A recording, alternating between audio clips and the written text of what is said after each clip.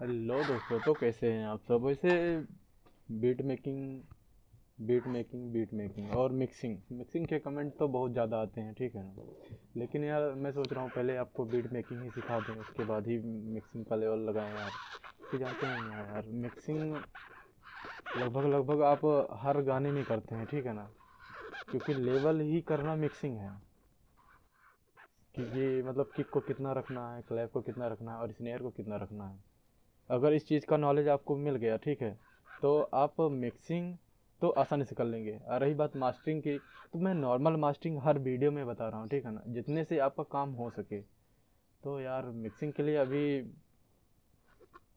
Comment ना करें, क्योंकि जानते हैं ना यार, टाइम को थोड़ा दिक्कत होता है। देखिए ना कि वीडियो ही टाइम पे नहीं आ पा रहा है, ठीक है। तो मिक्सिंग और मास्टरिंग के लिए इतना परेशान मत होइए, क्योंकि मिक्सिंग तो साथ साथ आप कर ही रहे हैं, ठीक है। तो चलिए आज हम बनाएंगे कुछ दादरा टाइप में। जैसे कि आपने बहुत सारे गाने सुने होंगे, जैसे लाल घगरा हो गया, ठीक है। और मतलब एक जिसे कहते हैं ना कि ये फोर, जैसे ये 4x4 चल रहा है, ठीक है ना, ये वाला 4x4। तो इसको आज हम 1x3 में बनाएंगे। इसी को बोलते हैं दादरा, ठीक है ना। दादरा ताल आप सुने होंगे, क्योंकि मैं, देखिए, मुझे जितना नॉलेज है मैं उतना आपको बता रहा हूँ, ठीक है।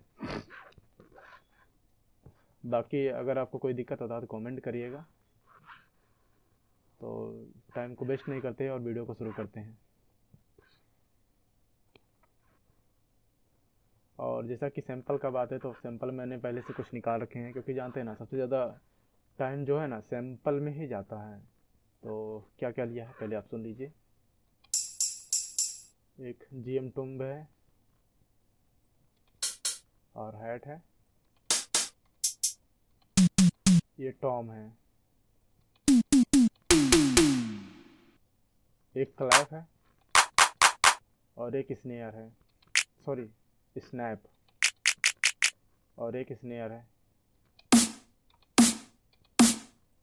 और हुड़का बनाने के लिए ये बस इतना ही सैंपल लिया है, ठीक है ना।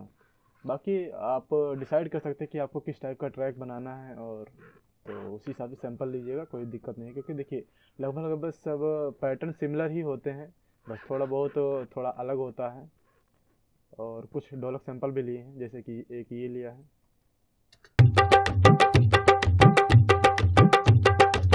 अब इसको फिट वगैरह कुछ नहीं किया है, आपके सामने ही का सारा कुछ करेंगे यार।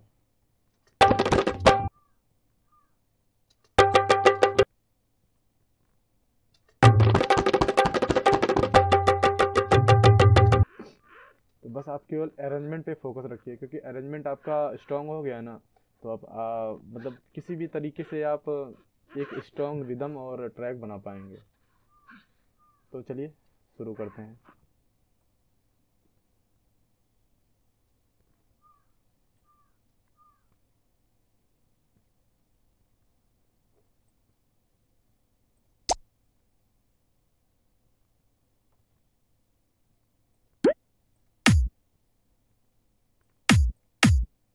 चलो आज ये किक लेते हैं।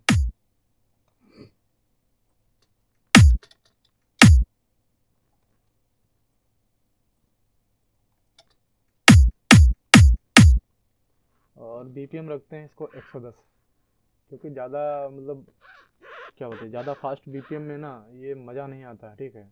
क्योंकि दादरा टाइप में ज़्यादा फास्ट अच्छा भी नहीं लगेगा।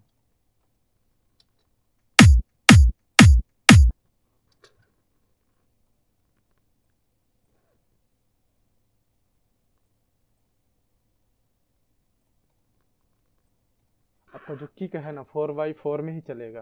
बस आपका ये जो रिदम होते हैं ना, यही 1x3 में चलेंगे। क्योंकि लगभग जो किक होते हैं सारे सबके सिमिलर ही होते हैं, किक में कोई वेरिएशन नहीं कर सकते। पहले सबको मिक्सर पे डाल देते हैं, कंट्रोल एल दबाएंगे कंप्यूटर, ओ सॉरी, कीबोर्ड से।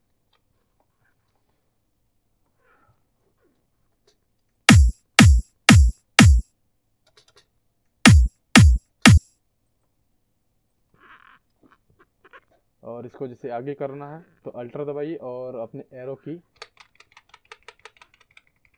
तो ये आगे आ जाएगा। लेवल का ध्यान रखना ही मिक्सिंग है आपका, ठीक है ना। तो लेवल आप सही से रखिए और फ्रीक्वेंसी कितना काटना है इसका ध्यान रखिए बस।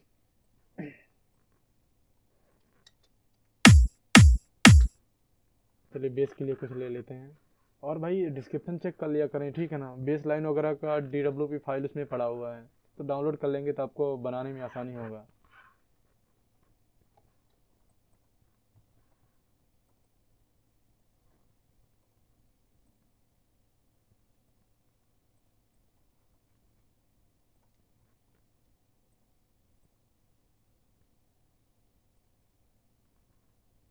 प्लग का है, UK प्लग पॉइंट 2।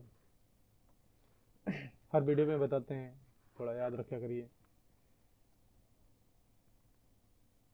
और एक GMS ले लेते हैं, GMS का बेस लाइन कोई।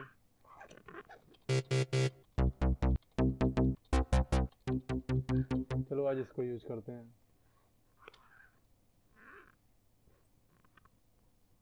और प्लकेट ले लेते हैं, जैसे आपको बताया था 30K एकदम कम कर देंगे और कलर इसका बढ़ा देंगे तो एक पतला साउंड बन जाएगा। पहले इसको मिक्सर पे डाल देते हैं और ये मेट्रोनोन ऑन कर देते हैं ताकि आपका क्लिक चलता रहे साथ में।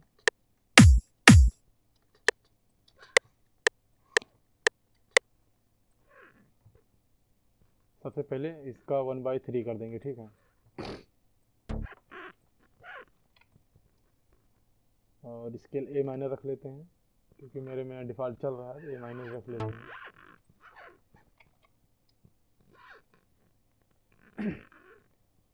अब जैसे कि ये 1/3 पे है, तो इसमें तो एक छोड़ के एक पे ही काम हो जाएगा, ठीक है ना। मान लीजिए 1/6 है यहाँ पे, 1/6 पे करते हैं। तो यहाँ पे आपको ध्यान रखना पड़ेगा, क्योंकि यहाँ पे आपको 2 छोड़ना पड़ेगा। फोकस रखिए कि आप बना मतलब ध्यान दीजिए कि आपका बीट टू बीट उसी पे बैठ रहा है, ठीक है ना। बस उसमें होता था कि यहाँ पे बैठता था, ठीक है ना, और ये यहाँ पे बैठ रहा है। अब सुनते हैं ये कैसा है।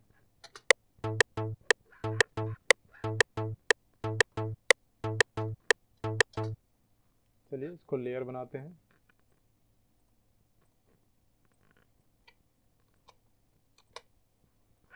और कोडिंग भी सेम ऐसा ही बनता है जैसे कि प्लग साउंड बनाया जाता है, ठीक है ना। प्लग साउंड के लिए कोई प्लग साउंड बनाया जाता है, बेस लाइन में भी बहुत बहुत लोग यूज करते हैं।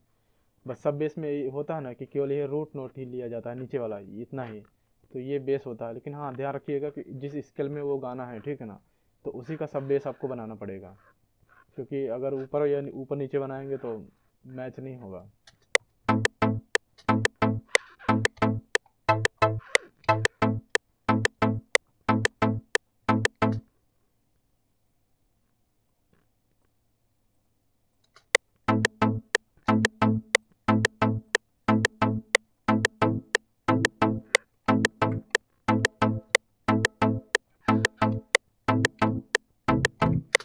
आपको सुन के देखना है कि कहाँ पे सही लग रहा है, ठीक है ना।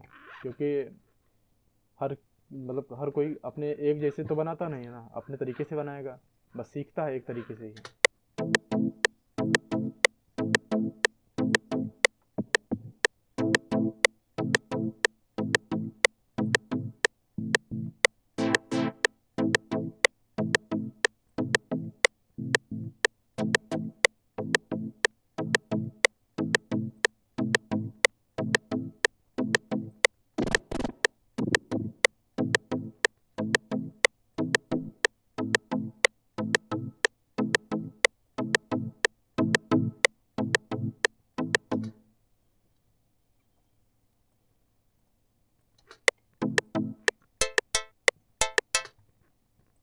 अब सबको लेयर करके सुनते हैं। अब इसका थोड़ा सा मिक्सिंग कर लेते हैं, क्योंकि मिक्सिंग ऐसा ही होता है कि आपको कौन सा इंस्ट्रूमेंट कितना रखना है, ठीक है ना।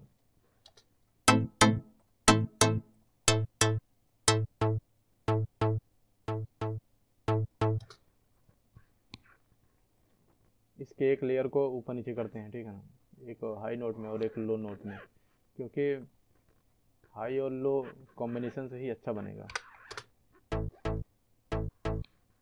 और थोड़ा साउंड भी डिफरेंट हो जाएगा।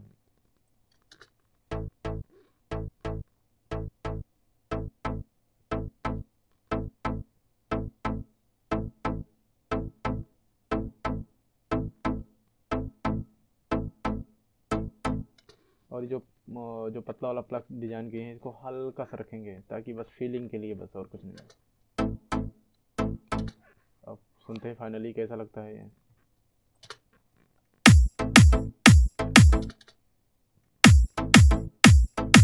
अभी थोड़ा सब बेस का कमी है, ठीक है ना, तो हल्का सा एक उसमें सपोर्ट में बेस बना देते हैं।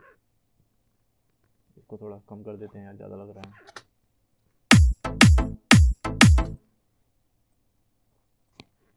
सब बेस के लिए अपना वही 3x ऑक्सीलेटर, 24 को डाउन, यानी सारे को 0 कर देंगे। ये जो कॉर्ड्स है, क्या बोलते हैं, कर्स जो भी है समथिंग, तो इसको आप 0 कर दीजिएगा ताकि आपका सब नोट बन सके। साइन वेव बोलते हैं इसको, हर वीडियो में बता रहे हैं आपको, ठीक है, इसका याद रखिए। अब सुनिए।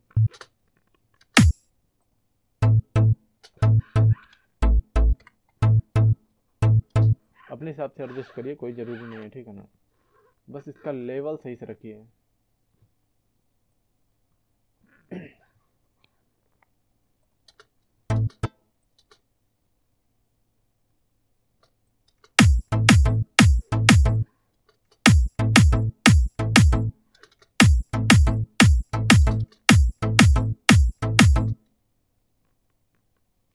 सबसे पहले EQ कर लेते हैं, साथ में आप भी करिए ताकि आपको पता रहे कितना फ्रिक्वेंसी किस में काटना है, ठीक है ना।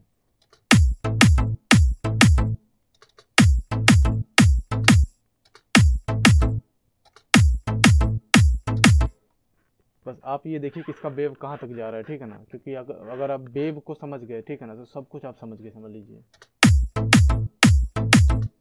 उसके बाद इसको कर लेते हैं।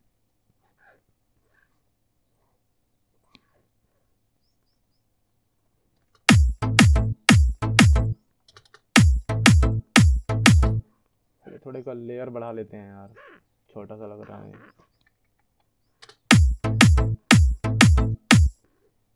अब आते हैं बेस पे, लगाते हैं EQ।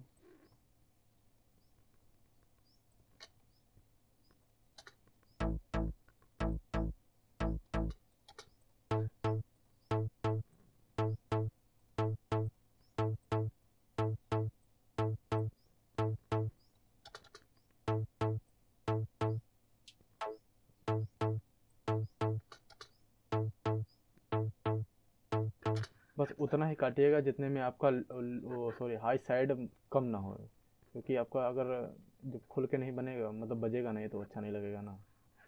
इस चीज़ का ध्यान रखिएगा, किसी भी मतलब चाहे स्नेयर हो, किक हो, कुछ उसी हिसाब से उसका फ्रिक्वेंसी काटिएगा।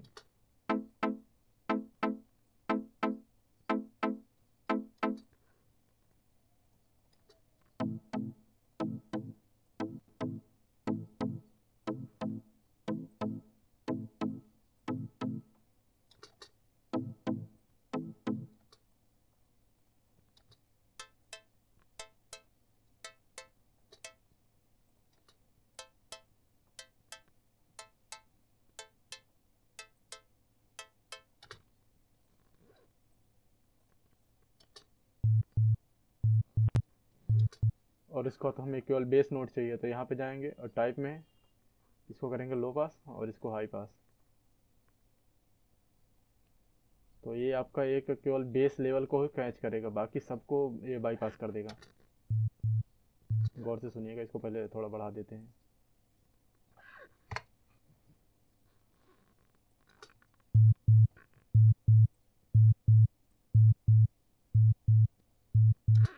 बस आपको इतना ही तो ज़रूरत है बेस में, और तो आपको कोई फ्रिक्वेंसी फर्जी, मान लीजिए आप इसको इतना काट देंगे ना, तो हर जगह से थोड़ा थोड़ा करके इसको स्पेस मिल जाएगा, और स्पेस मिल जाएगा तो वही आपके काम आएगा।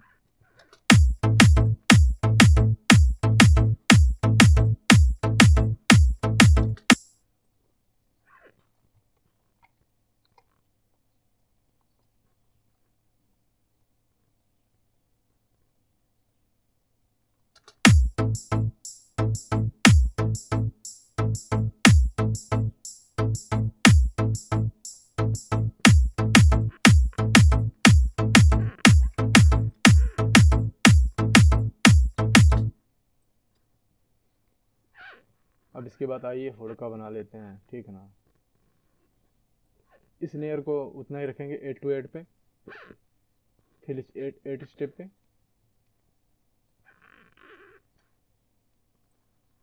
इसको हटा देते हैं पहले यार, एक लेयर ले लेते हैं स्नेयर का।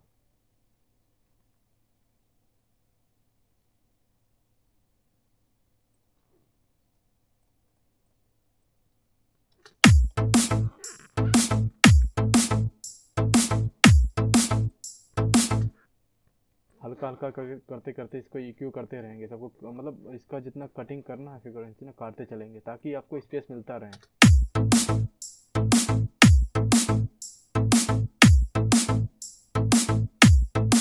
देखिए मैंने ज़्यादा काट दिया तो इसका जो हाई साइड है, मतलब जहाँ से आपको लगता है कि खुल के बजता है, ठीक है ना, वो इसका कम हो रहा है। सुनिए,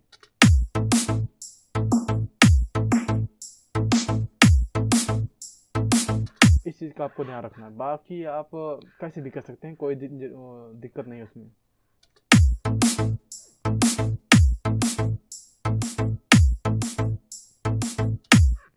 जैसे मुझे इतना सही लग रहा है, ठीक है ना, तो आपको जितना सही लगे आप उतना ही करिए, ठीक है ना। ज़रूरी नहीं है कि किसी का देख कर करें, क्योंकि अपने तरीके से बनाएंगे तो कुछ नया बनेगा।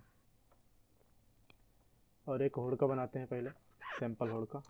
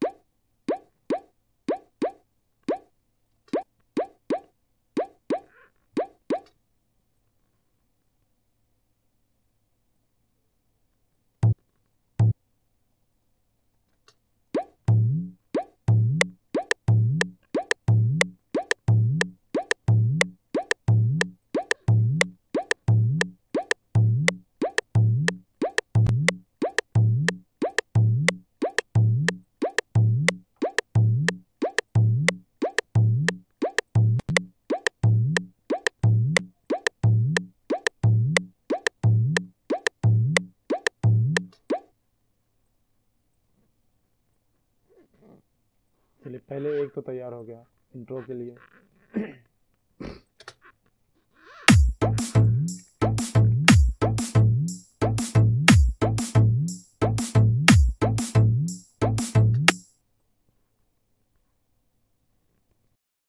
अब एक और बना लेते हैं।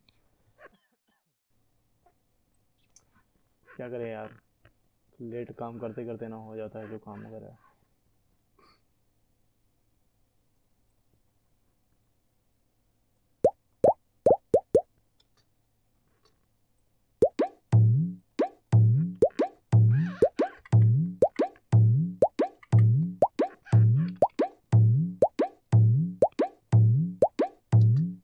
अब सुनते हैं ये वाला कैसा लग रहा है।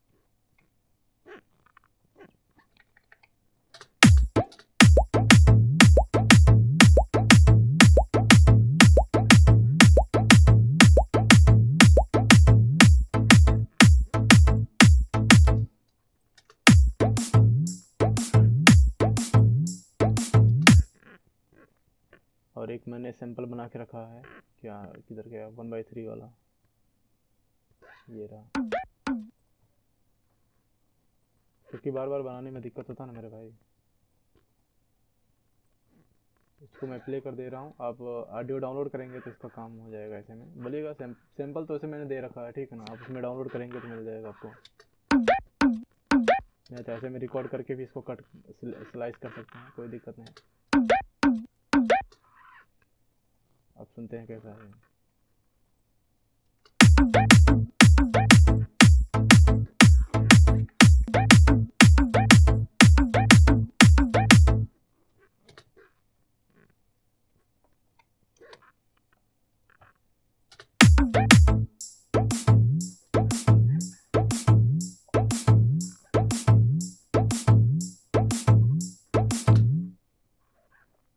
और जैसे पिछले वीडियो में बताया था कि गाने का लाइन 4 बार का होता है, कभी कभी 8 बार का होता है, ठीक है ना। तो इसको याद रखा करिए, क्योंकि ये हमेशा आपके काम आएगा।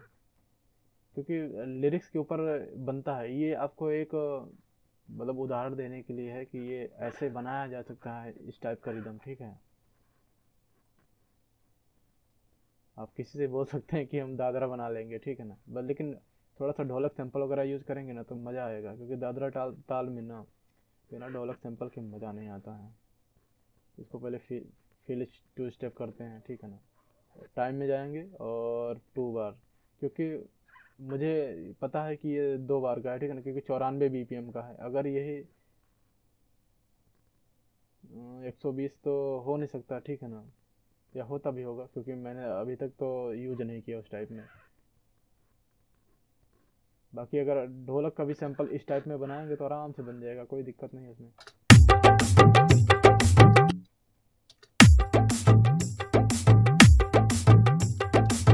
और हो सके तो आप इसका एक मेक यूनिक कर लें, तो आपको मतलब 2 साइड लगाने में दिक्कत नहीं होगा। जैसे कि इसको हम ट्रैक पे डालते हैं और इसको भी, दूसरे वाले को भी।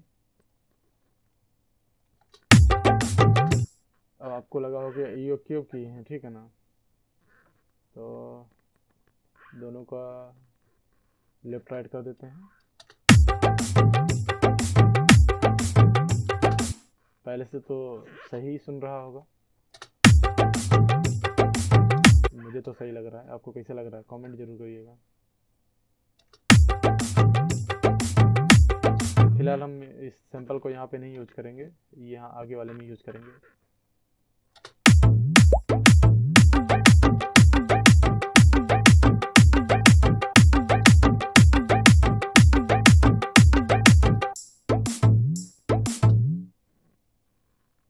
और जो टॉम लिया था उससे एक लेयर बना लेते हैं, लूप का लेयर, ठीक है।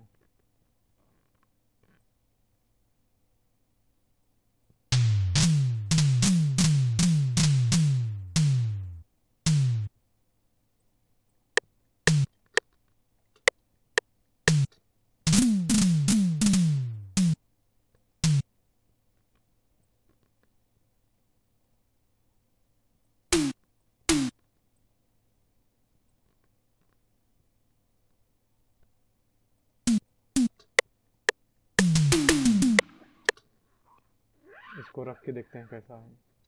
ठीक है, सिंपल कुछ नहीं किया है, केवल बीट टू बीट रख दिया है, ठीक है। दादरा में ऐसे टाइप में भी रख देंगे तो कोई दिक्कत नहीं होगा, आपका एक सैंपल अच्छे से बन जाएगा।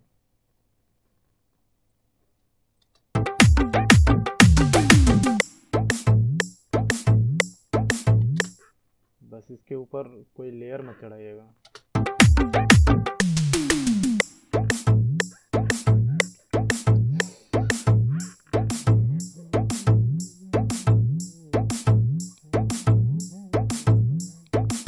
अब कुछ भी गा सकते हैं यार, फिलहाल मैं तो हर वीडियो में बोलता हूँ कि मैं कोई सिंगर नहीं हूँ।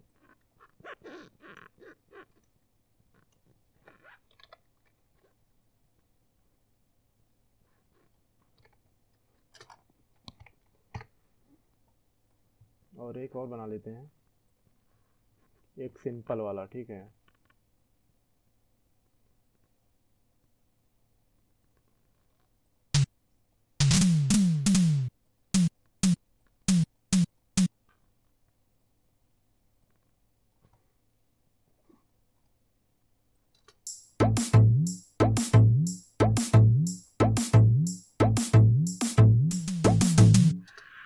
देखो सिंपल वाला ही कितना अच्छा बना है, ठीक है।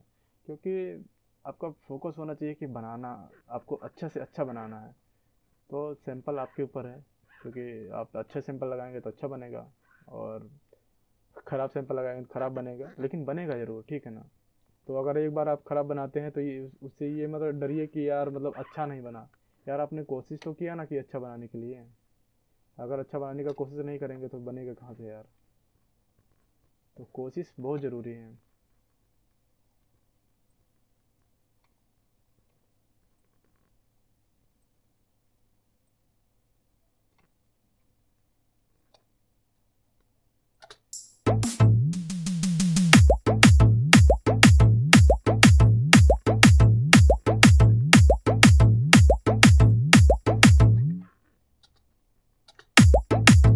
ये आपका गाना यहाँ ख़त्म हो गया।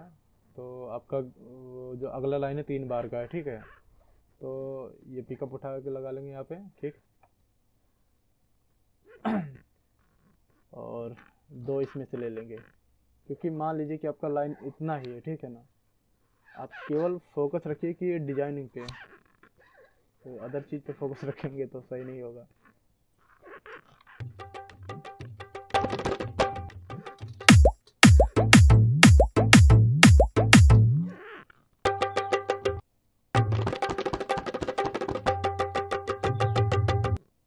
इस सैंपल को यूज़ करेंगे यहाँ पे। नहीं अच्छा लगेगा तो खुद से बनाया जाएगा। और ये ढोलक सैंपल तो हर जगह मिल जाता है, ठीक है ना। कहीं भी यूट्यूब पे देख लीजिएगा, या को क्या बोलते हैं साइट है, क्या नाम उसका, MPC इंडिया, वहाँ पे देखिएगा भांगड़ा और लूप सैंपल वगैरह मिल जाएंगे, ईडीएम स्टाइल के मिल जाएंगे, ठीक है। यार किसी मान लीजिए जैसे कि मेरे पास टाइम नहीं होता यार, देखिए इसको अपलोड करने में इतना टाइम लगेगा ना, और साथ में नेट खाएगा, तो यार बताइए ना, सैंपल अपलोड करने में जाहिर सी बात है ना यार, तो इतना डाटा यार कहाँ से लाएंगे। तो जाहिर सी बात है कि आप ऐसी साइटों से डाउनलोड कर सकते हैं, कोई वो नहीं है।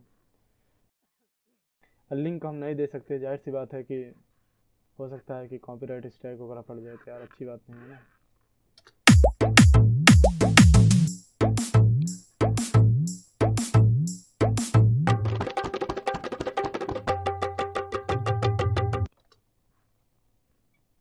इसको लगा देते हैं, देखते हैं सही लगेगा तो ठीक है, ऐसे सही लगेगा।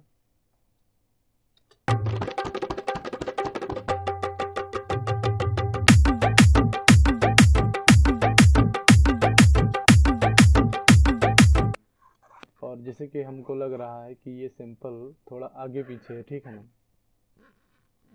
आपके कान उस हिसाब से ट्रेंड होने चाहिए, क्योंकि आपके कान अगर ट्रेंड नहीं होंगे तो आप ये छोटा सा माइनर चीज़ नहीं पकड़ पाएंगे। लेकिन आप प्रैक्टिस करते रहेंगे तभी तो आपके कान ट्रेंड होंगे ना यार। तो इस चीज़ का ध्यान रखिए, ठीक है। और डेली कुछ ना कुछ बनाते रहिए, ठीक है ना। आपको नहीं भी पता है लेकिन फिर भी बनाते रहिए।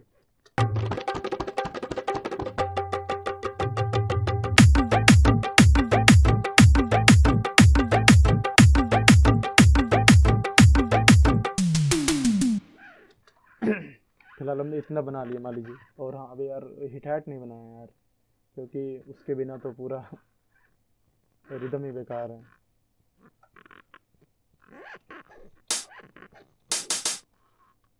और जैसे कि आपको दिक्कत होता है कि कहाँ पे क्या रखें, मतलब हैट कितने पे रखना है यहाँ पे, तो कोई वो नहीं है, सिंपल आप इसको 2x2 कर दीजिए, सॉरी फील इच 2 स्टेप, और चले जाइए सिंपल पियानो रोल पे, और यहाँ पे कंट्रोल क्यू दबा दीजिए।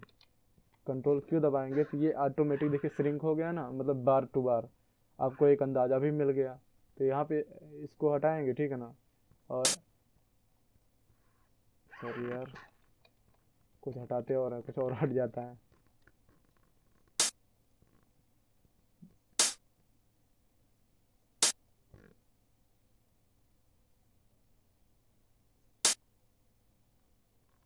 अब सुनते हैं।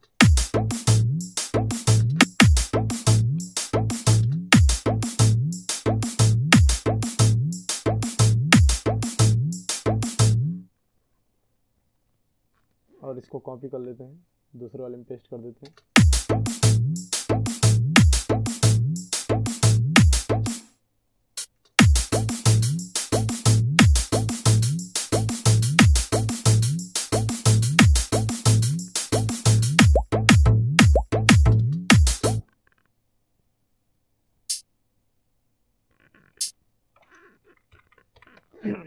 बस आप कौन सा सैंपल कहाँ लगाना चाहते हैं इतना याद रखिए।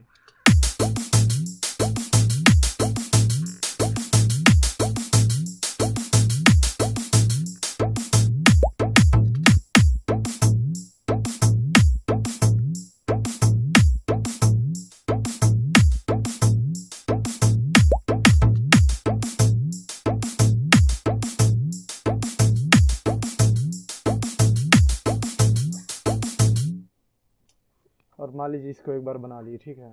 तो सबसे बड़ा दिक्कत जानते हैं क्या होता है, कि हर जगह एक ही लेयर यूज़ करेंगे तो अच्छी बात नहीं है। तो आप यहाँ पे जाइए, स्प्लिट बाय चैनल कर दीजिए। तो ये जितने आपके लेयर बने हैं ना सब अलग अलग हो जाएंगे, आपको यूज करने में आसानी होगा और बार बार बनाना नहीं पड़ेगा। तो जैसे कि मैंने ये 8 बार में इसको कर दिया, ठीक है ना। तो पहले वाले में ऐसा करेंगे कि ये ऊपर वाला हटा देंगे, ठीक है, और इस दूसरे वाले में इसको हटा देंगे। तो आपका एक मतलब सेम सेम हिट हैट नहीं बजेगा। आप सुन के देखिए।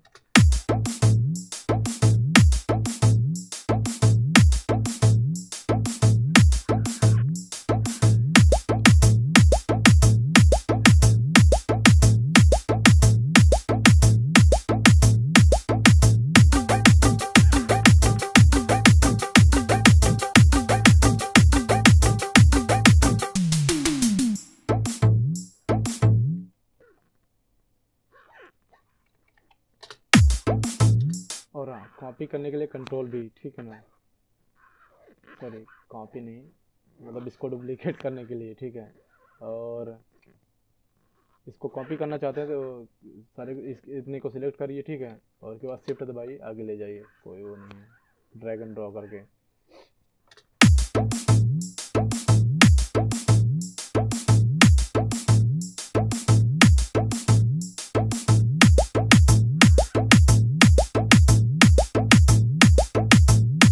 देखिए मैं 1 घंटे में आपको क्या बोलते हैं उसको, क्योंकि जानते हैं ना टाइम कम होता है, इसमें ज़्यादा आपको बताना होता है, ठीक है, तो थोड़ा जल्दी बताते हैं यार, एडजस्ट कर लिया करिए। और हो सकता है कि सेम सेम ही बता दें, ठीक है, क्योंकि दिक्कत होता है ना यार कि कम टाइम में कितना कुछ बता दें। तो बस खाली उसके मेन फोकस डिजाइनिंग पे रखिए कि कितने पे क्या रखना है, ठीक है ना। अब मान लीजिए हमारा इतना मतलब अंतरे पे आ गया, ठीक है ना, तो जैसे कि पहले भी बताया कि अंतरे में कुछ डिफरेंट करिए, ठीक है ना, जो मुखड़े में यूज़ किया अंतरे में मत यूज़ करिए। बाकी सैंपल तो वही यूज़ किया जाता है, ऐसा तो है नहीं कि कोई अलग सैंपल लाएगा, लेकिन बीट जो बनाते हैं ना उसका थोड़ा सा तरीका बदल दीजिए बस अंतरे में, क्योंकि ज़रूरी है ना यार, क्योंकि डिमांड एंड सप्लाई उसी के बेस पे तो चलता है ना।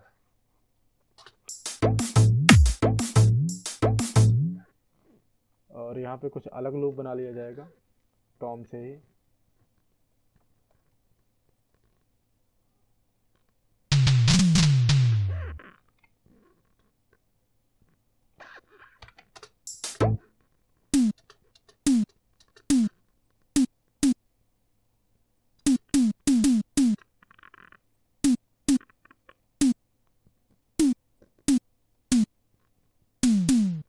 आप केवल बीट टू बीट अगर भी सेट कर देंगे तो इसमें एक आपका लूप बन जाएगा, ठीक है। अब सुनिए यहाँ पे कैसा लगेगा ये।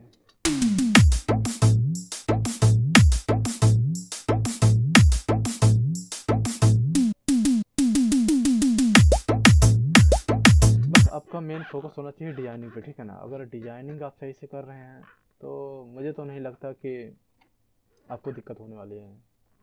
अरेंजमेंट अच्छा होगा ना भाई तो सबको पसंद आता है, ठीक है, क्योंकि मेन तो अरेंजमेंट ही है ना।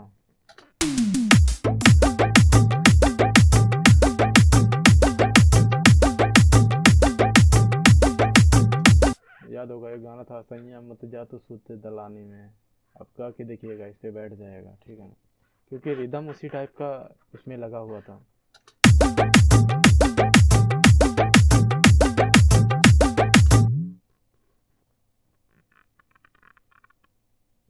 मान लीजिए आपका इतना ख़त्म हो गया तो सिंपली अंतरे का मान लीजिए लाइन इतना है, ठीक है ना, तो इसको उठा के इतना कॉपी कर दीजिए आगे। ये आपका ट्रैक हो गया पूरा कंप्लीट, ठीक है। कॉपी पेस्ट बस इतना ही होता है। और यहाँ पे रही थोड़ा सा अलग करने की बात, तो यहाँ पे ये किक यूज़ कर लेते हैं क्योंकि थोड़ा सा डिफरेंट बनाएंगे, ठीक है। मेन फोकस आप रखिए क्योंकि मेन बेसिक है, जो बेसिक आपका सही है तो आपको कोई मतलब अलग टाइप में बीट बनाने में या मतलब किसी भी टाइप में मतलब दिक्कत नहीं होगा, ठीक है।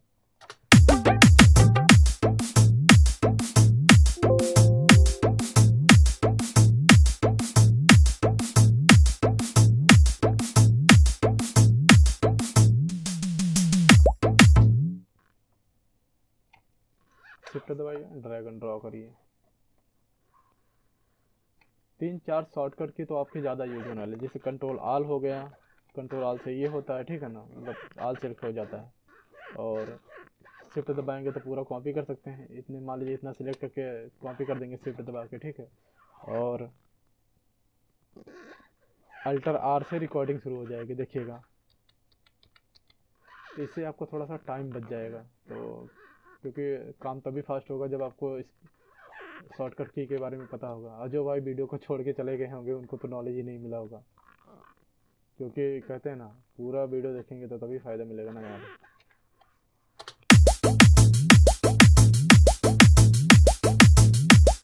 मान लीजिए हमारा इतना पूरा हो गया, ठीक है ना।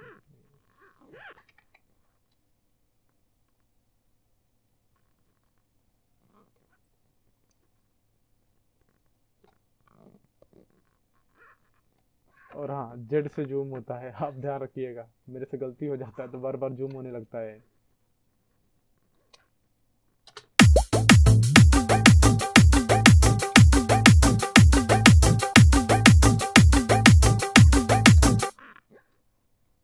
और एक भाई मेरे पास फ़ोन किया था कोडिंग के लिए, ठीक है ना।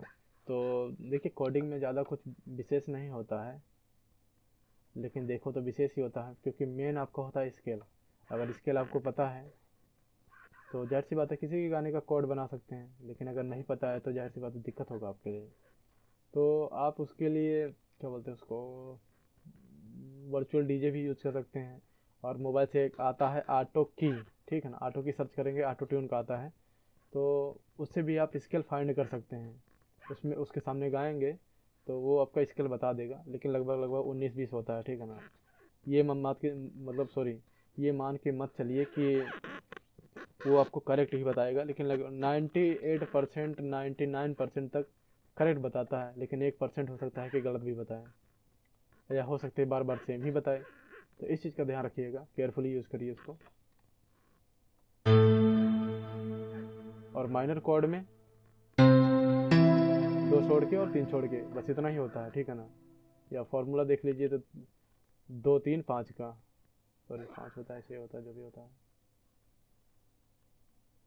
हाँ 2-3-5।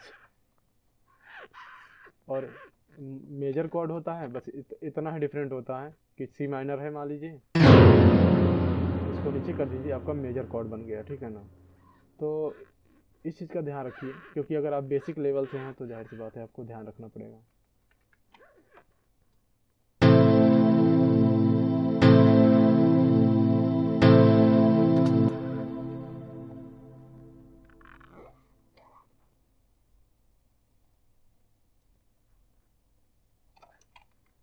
बस इसी को ऊपर कर देंगे, आपका मेजर कोड तैयार है, ठीक है। तो इस चीज़ का ध्यान रखिए।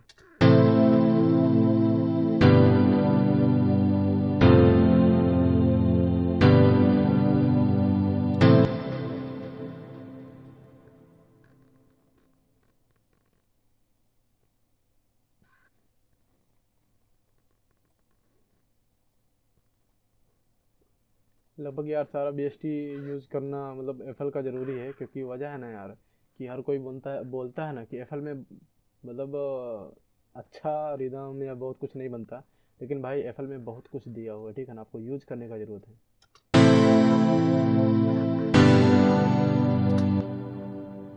कंट्रोल एल हमेशा याद रखिए मिक्सर पे ले जाने के लिए। चलिए इतना ही डालते हैं, क्योंकि नहीं तो वीडियो बहुत बड़ा हो जाता है ना यार, अपलोडिंग में दिक्कत होता है यार। अब इसको इसमें फिल करके देखते हैं कैसा आता है।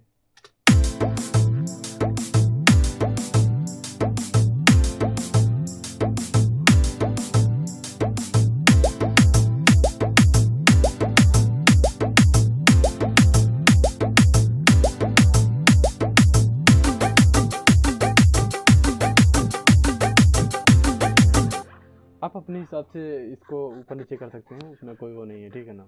क्योंकि इसको आप अगर इसी सबको आप मैनेज करना सीख गए, ठीक है ना, तो आपके लिए ट्रैक बनाना तो बड़ी बात नहीं है, ठीक है। तो इस चीज़ का ध्यान रखिए।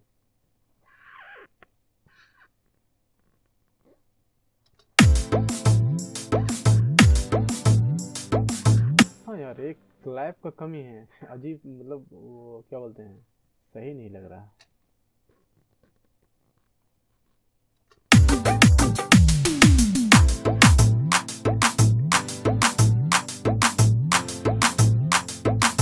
क्या यार, ये आगे पीछे कैसे हो गया?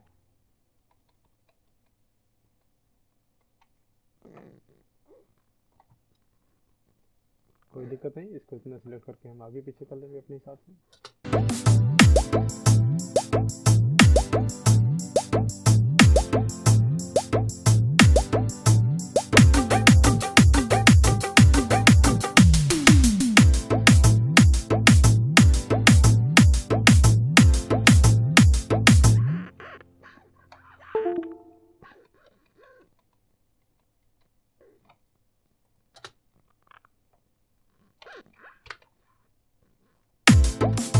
अगर आप ऐसे में कहीं मान लीजिए गलती कर देते हैं, ठीक है ना, तो कंट्रोल जेड से तो हल्का सा होगा, ठीक है ना, मतलब हल्का ऊपर नीचे होगा, लेकिन कंट्रोल अल्टर और जेड करेंगे ना तो ये जहाँ पोजीशन में था वहीं पहुँच जाएगा, ठीक है ना। इस चीज़ का ध्यान रखिएगा, क्योंकि गलती जैसे मेरे से गलती हो गया वैसे आपसे भी हो सकता है।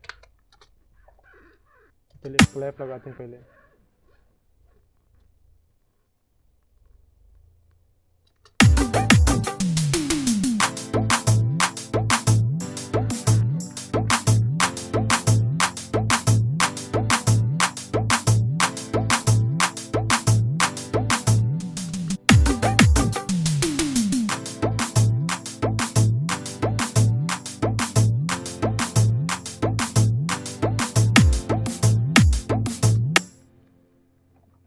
और स्नैप को स्नेयर की तरह यूज करेंगे।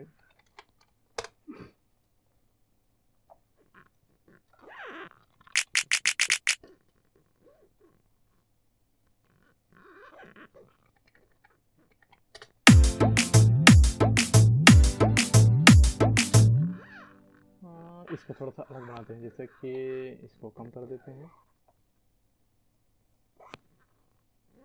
और इसका पीछे वाला हटा देते हैं। आप सुनिए कैसा है।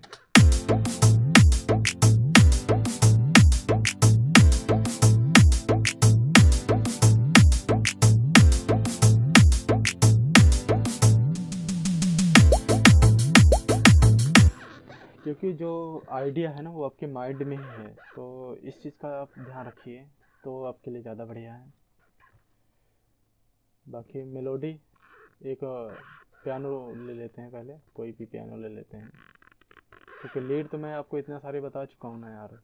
मुझे तो नहीं लगता कि आपको बेसिक लेवल पे इतना ज़्यादा ज़रूरत है, इतने से ही आपका काम हो सकता है।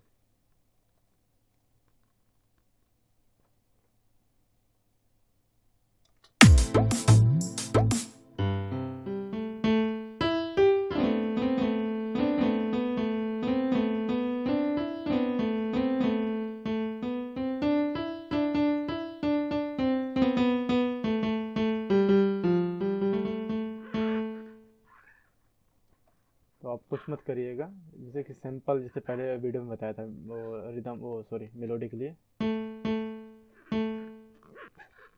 इतना मान लीजिए आप कॉपी कर दीजिए, ठीक है ना। तो वेरिएशन कर सकते हैं अपने हिसाब से।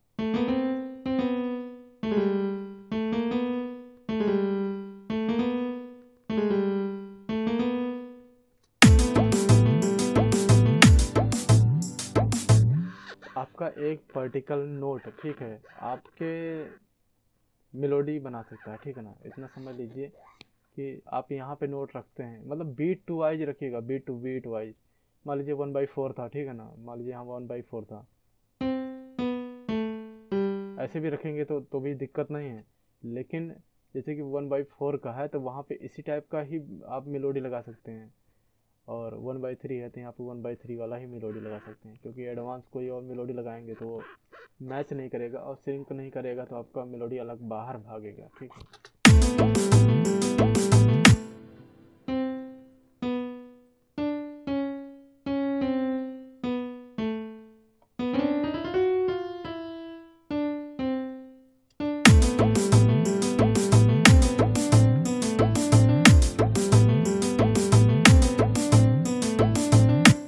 अब देखिए ऐसे में कान आपके ट्रेंड होते रहेंगे कि जैसे कि सा से रे पे गया, ठीक है ना, रे से फिर नी पे आया, ठीक है।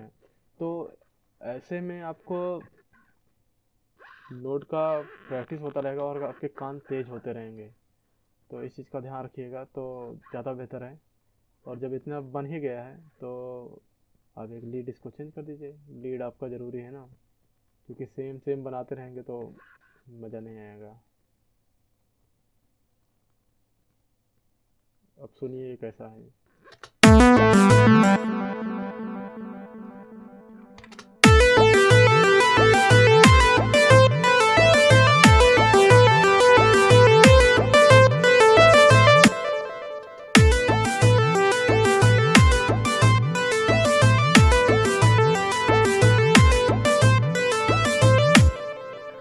देखिए मैंने इसमें कुछ नहीं किया, केवल नोट को ऊपर नीचे ऊपर नीचे ऊपर नीचे किया है, बस इतना ही, कुछ नहीं ज़्यादा कुछ। तो आप इस चीज़ का ध्यान रखेंगे, प्रैक्टिस करते रहेंगे टाइम टू टाइम, तो इससे बेहतर आपको मतलब आपका मेलोडी बन सकता है। और यार कि कोई किसी को बोर हो रहा हो तो उसके लिए सॉरी, ठीक है ना।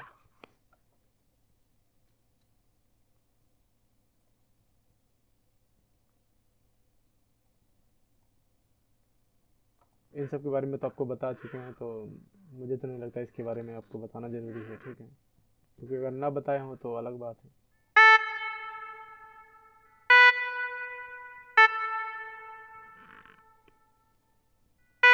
बस आप फोकस रखिए कि आपको कहाँ पे क्या रखना है।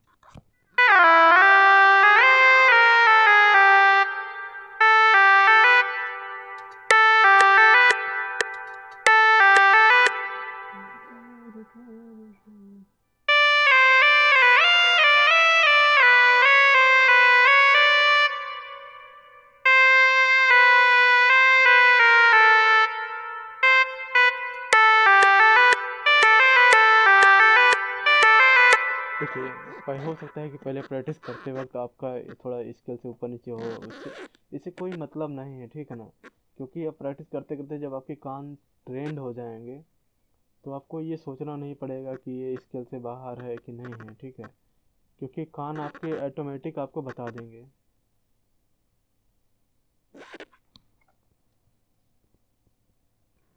लेकिन हम इसको सिंपल करेंगे।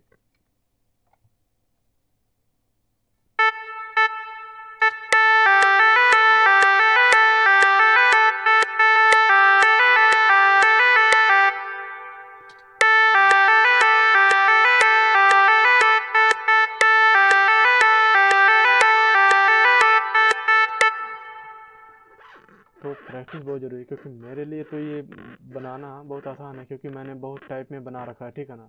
सिंक करते हैं, मतलब सिंक करते हैं, या बहुत कुछ नोटेशन से ऊपर नीचे करके देखते हैं कि कहाँ पे क्या सही लग रहा है। लेकिन आपको प्रैक्टिस करना है, पहले बीट टू बीट प्रैक्टिस करिए, फिर ऊपर नीचे करके करिए, फिर कान को ट्रेन करने के लिए करके कर सकते हैं, ठीक है ना। प्रैक्टिस आपका बहुत ज़रूरी है।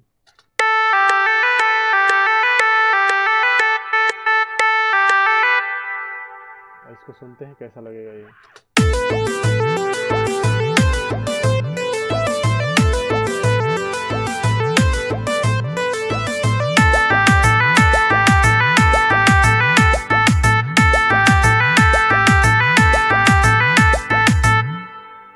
सिंपली इसी और डुप्लीकेट कर लेंगे, क्योंकि यार टाइम का अभाव रहता है ना यार, तो बीट मेकिंग ही आ जाता है बहुत है।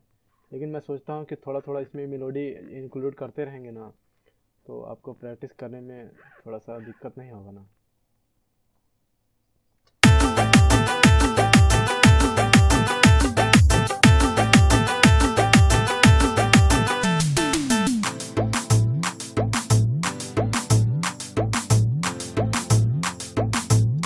जैसे आपका गाना इतने पे ख़त्म हुआ, पहले ही बताया था, ठीक है ना, 4 पे मान लिया ख़त्म हुआ तो आपका एक इंट्रो लीड बजना चाहिए, ठीक है ना।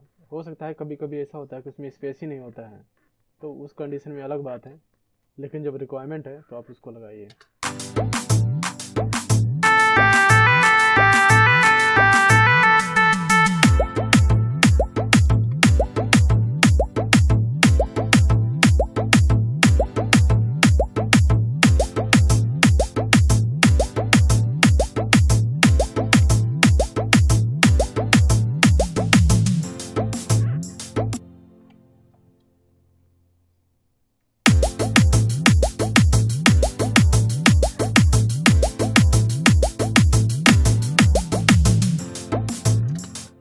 फोकस आपका अरेंजमेंट पे होना चाहिए, क्योंकि अरेंजमेंट आपका सही है ना, तो जाहिर सी बात है कि आपको क्या बोलते हैं, आपको कोई मतलब पीछे नहीं कर सकता। अरेंजमेंट ही आपका सबसे ज़्यादा स्ट्रांग होना चाहिए। और थोड़ा सा कलरफुल नहीं लग रहा है तो इसको बनाते हैं, कलरफुल कर देते हैं। कंट्रोल दबा के सब इसको सिलेक्ट कर लीजिए और यहाँ पे जाइए रैंडम कलर। देखिए ऑटोमेटिक हो गया कलर। अपनी हिसाब से भी कर सकते थे, लेकिन इतना टाइम तो नहीं है ना मेरे पास इस समय। बाकी प्रैक्टिस करते रहिए, क्योंकि देखिए हम जैसे या आप जैसे क्रिएटर को प्रैक्टिस नहीं करेंगे तो काम नहीं मिलेगा, काम नहीं मिलेगा तो जाहिर सी बात है कि आपका इतना टाइम मतलब हर चीज़ आपका एक ज़रूरत है आपकी, चाहे वो क्लाइंट से काम हो या आपका खुद का काम हो, तो वो सब का अलग बात है, ठीक है। तो मुझे तो नहीं लगता कि अब कुछ और बढ़ाना चाहिए, ठीक है ना, क्योंकि वीडियो काफ़ी ज़्यादा लंबा हो रहा है। तो आप मेलोडी का नोट के साथ ऐसे प्रैक्टिस करते रहिए। और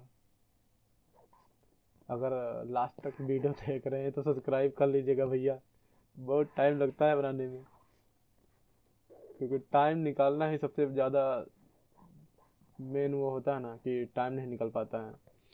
तो ओके दोस्तों, फिर आज के लिए इतना ही। और हाँ, लाइक कमेंट कर दीजिएगा, ठीक है। अरे कर दियो यार। चलिए ठीक है, मिलते हैं किसी और वीडियो में, तब तक के लिए नमस्ते।